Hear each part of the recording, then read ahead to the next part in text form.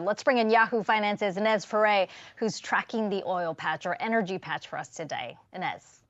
Yeah, that's right, Akiko. And WTI crude oil, West Texas Intermediate, that settled at $90.16 a barrel. You can see on our Wi-Fi interactive board in after hours, we're seeing that oil is also higher as well. Brent crude at $93.70 per barrel. That's where it settled. I spoke with Andy Lippo of Lippo Oil Associates, asking him where he saw oil headed. He said that for some time, he's thinking that for the near term, you can expect prices to be around the $90 range of what we're seeing, because he's saying to me, look, Saudi Arabia, OPEC Plus, but specifically Saudi Arabia really needs to fund internal projects, and they want the price of oil to be higher. And specifically with the unilateral production cuts that they have done, the ones that also Russia has done, that is putting a floor on these prices. It's actually lifting these prices.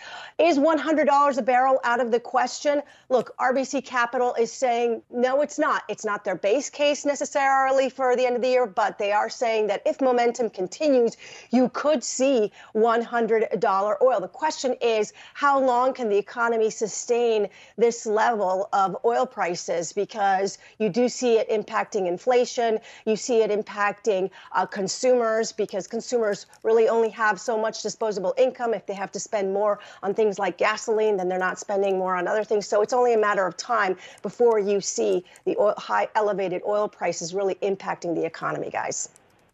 Yeah, and a number of industries, including the airlines, now kind of raising the flag there about higher prices coming as a result of higher oil there. Ines Ferre, thanks so much for that.